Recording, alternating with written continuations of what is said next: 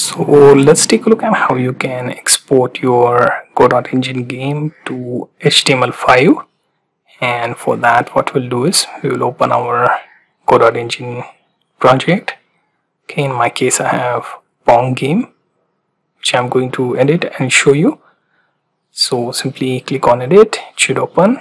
And next thing that we will do is we will try to run this to see if there are any errors. Okay, if firewall asks you permission, allow access, then check your game working or not, check its keyboard options. Okay, so let me try for both players. Okay, if it's there, I can go ahead and hit the export there. So considering the game is working, let's go to the export.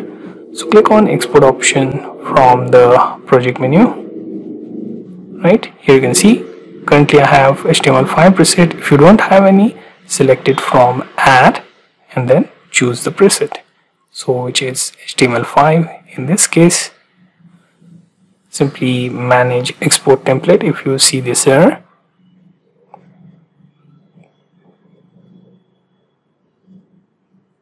Right now what you can do is click on the download option.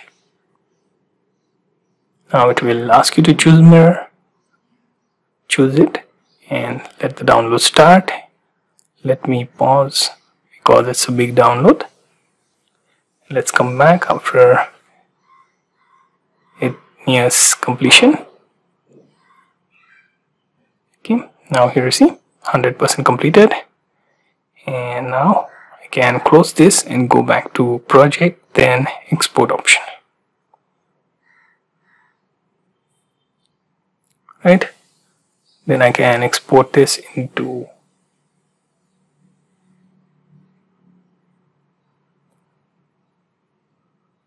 option of either choosing export project or zip, and when we do go there, we get the option to create another folder, which we will for web.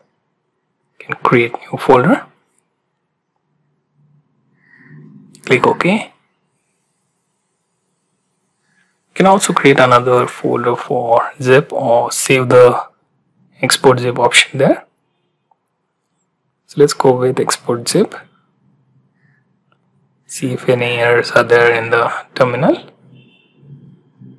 Click export zip, add the name something like pong.zip and save it.